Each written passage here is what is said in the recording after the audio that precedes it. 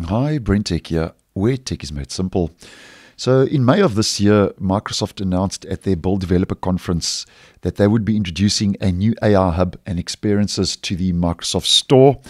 And I will leave a link to that video down below. Now, just to let you know that this new AR hub for the Microsoft Store has officially started rolling out to the Dev Channel insiders. And this is according to an announcement earlier today on the 11th of July by Microsoft over on Twitter that the AR Hub has begun rolling out to insiders in the Dev Channel in the United States. So at this stage, which doesn't come as a surprise, Microsoft is starting to test the new AR Hub with the Dev Channel insiders.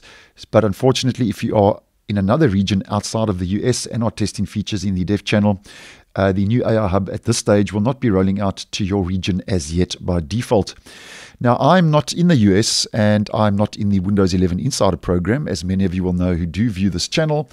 But just to kind of cut to the chase and to see more or less what we can expect with this new AR Hub, I'm just going to use a GIF and screenshot provided by the good folks over at Windows Latest, which will give us a general idea.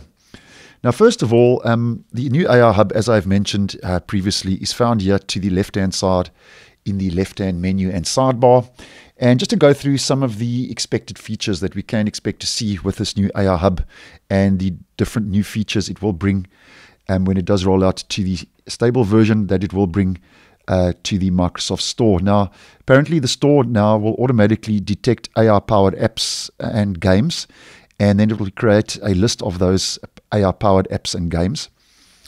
And this means that it'll highlight the capabilities using banners and different videos, as we can see from the screenshot provided.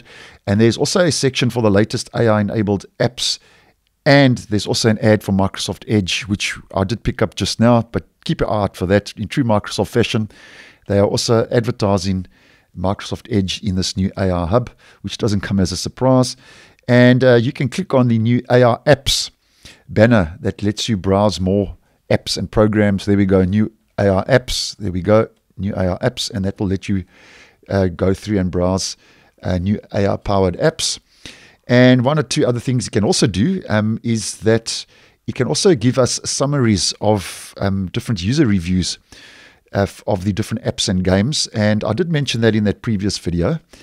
And it also can save time regarding these user reviews by highlighting negative and positive, obviously, comments of apps used by the different users of those apps. And the search, apparently, because it's using AR, artificial intelligence, will also be a lot quicker and will be optimized. And apparently, according to reports, should be optimized better than the actual so-called manual search that we have been doing in the Microsoft Store up until the AR Hub now is rolling out to the Microsoft Store.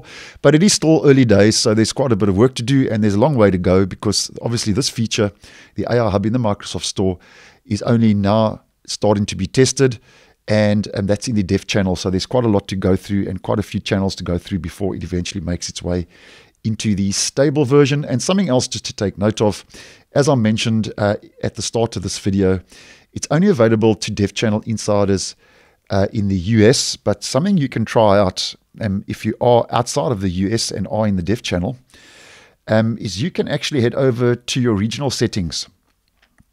So what you need to do, and you can change your region to the US. So you can just head to your settings, as many of you would know, head over to time and language, language and region, and country or region. You just change your language, first of all, to United States, and you change your region to the United States.